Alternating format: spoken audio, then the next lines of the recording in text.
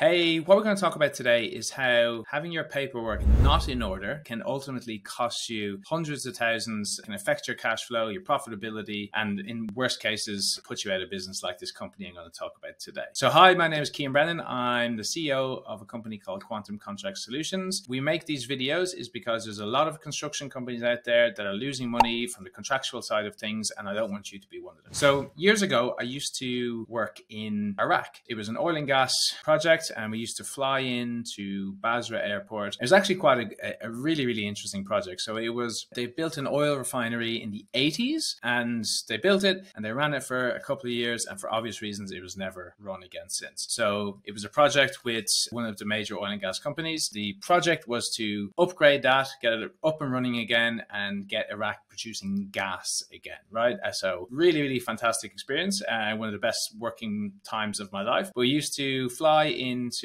to wherever in the world we were before, but we used to fly to Dubai, and then from Dubai we fly to Basra. And in Basra, we get off the plane in Basra, we'd walk out through the airport, we get in like a Land Cruiser, and the airport was it was like an onion sort of a defense sort of way it was sorted. So you get to the Land Cruiser and you drive out through one checkpoint, and then you go to an outer level, then you go to another checkpoint, and you get to another outer level, and then we came out and you literally go around the corner, and there was an area called the Dust Bowl, and that was just basically just this area of sand there. And that area of sand, there was loads of armored vehicles, military or ex-military special force people that were working for the oil and gas company. So you get out there and they'd put a bulletproof vest on you, get all your bags, and they put it into vehicles. These were all bulletproof vehicles. And then you go from there and you travel down to your project. So there's about 5 different projects going on. So you go down to your project. And my role there was I was working for as a director at a large cost management and contracts consultancy, a team of about 10 to 15 across all the projects. And our goal was obviously to help the oil and gas company save money on their contracts, make sure that everything was being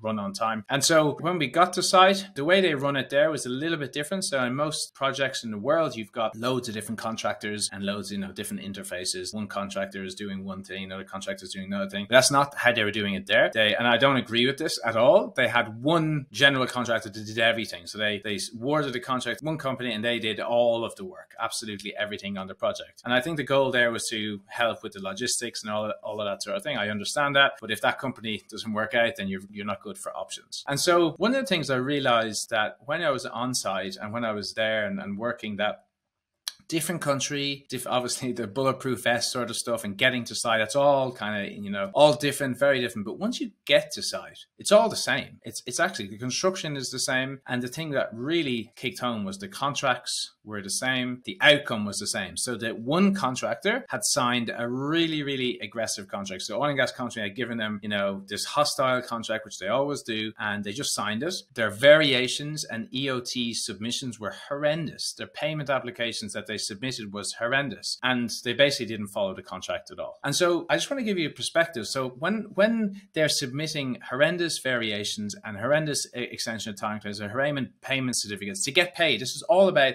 how they get their money, right?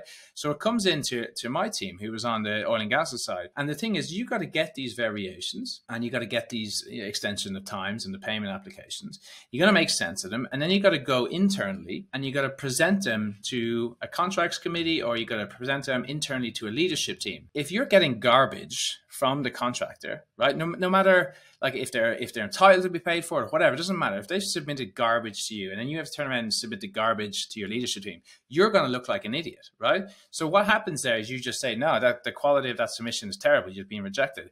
And so they're essentially not getting paid for work that they're entitled to get paid for because their paperwork is so terrible, right? That's what's happening. And so they're also not getting their variations approved. They're not getting their extension of time approved, which all starts to add up. So their cash flow starts to get super tight. They don't have enough money to pay for their employees.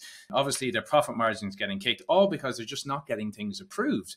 And we'd be like, come on, we literally need you to submit better documents because we can't approve them. We know you need to get them approved so you can pay your thing because we know that you're struggling. But you got to help us. Let's meet us here because there's going to be a big issue. So even though that was a story about Iraq, about how all of that works, it's the exact same in every construction company. So you got to remember that when you're submitting your documents to the client, he has to turn around and he has to either approve them, he needs to be able to understand them. So you're submitting terrible documentation.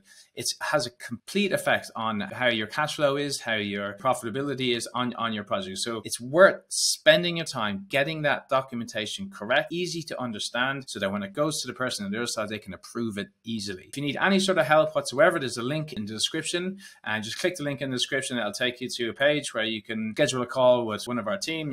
That call won't be a sales call. There'll be no payment taken. It'll just be if or how we can help you. It's been good information, useful. And if you've got some value from it, please hit the subscribe or the like button. More than happy to have a discussion with you myself. Take it easy. Chat to you soon. Bye-bye.